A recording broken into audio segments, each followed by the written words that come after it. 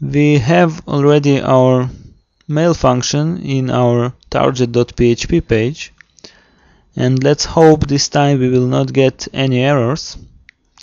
So I will go back to our PHP page. Okay, your mail was sent. So let's open our postcard server. Pay attention that this software must be opened when our PHP code is trying to send emails, otherwise we will get error again. Okay, here we can see our email, okay, some message, and we can even open it and we can see all the message details.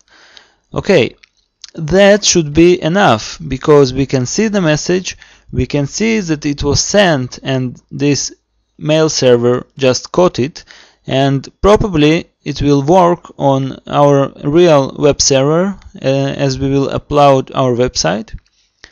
But anyway, we can try to mail this mail actually, but I must say that some big email providers as Yahoo, MSN and Google are blocking those programs, those like a home email service, because they are afraid of spam. So if we want to send it, we need to choose some I don't know, maybe a small provider. Let's try this one. Okay, let's hit on start, and our mail will be sent hopefully. Okay, now we can see that there is some kind of problem. I guess that this problem is because Alex does not exist in this mail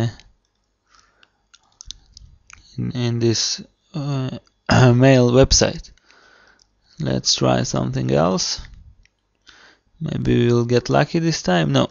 Okay, so basically it is not so easy to send an email to a real address here, but as long as your PHP page is generating a message that is appearing here, and then you are checking your message and you can see that it is okay, that should be enough.